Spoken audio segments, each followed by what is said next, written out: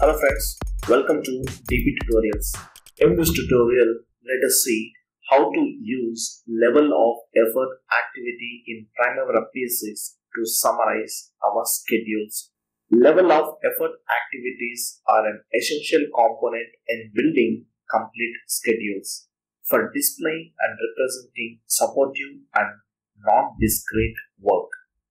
Examples of level of effort activities include like customer meetings, project management, site management tasks, maintenance of equipment, clerical work, which means that measurement of these tasks is harder.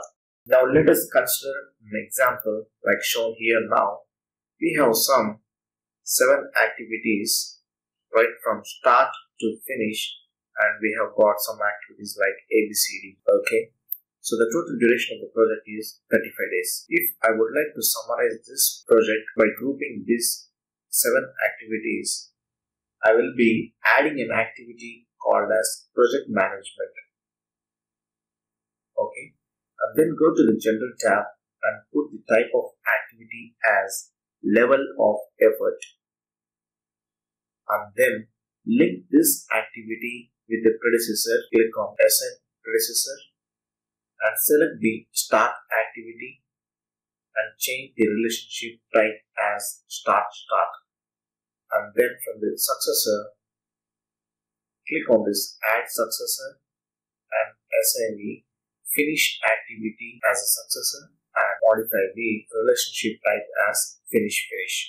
Okay, kindly observe when I press F9 and schedule this project, you will notice that this LOE activity, that is project management activities duration and dates, changes according to the relationships given. Okay, now you can see the duration has been getting changed to 35 days and even the dates are taken for the as equal to the WS summary. Observe one more point here, friends. Even though this LOE activity is on the longest path right from start to finish, this won't be on the critical path. You can cross-check this from this column. The critical checkbox is unchecked. So by this, you should understand that the LOE activities will not add any duration to the project, but would be helpful in summarizing the group of activities in Primavera.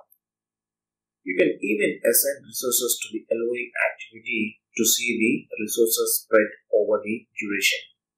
Now let me assign a sample resource by going to this resources tab and let me add a sample resource like the carpenter. We have got some 280 budget units like shown here.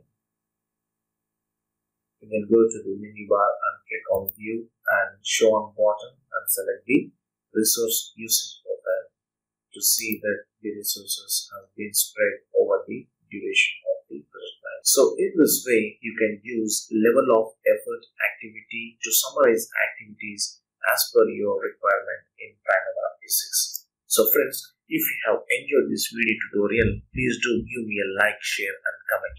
For further more interesting videos, please do subscribe to dptutorials. Thank you friends. Thanks a lot for watching.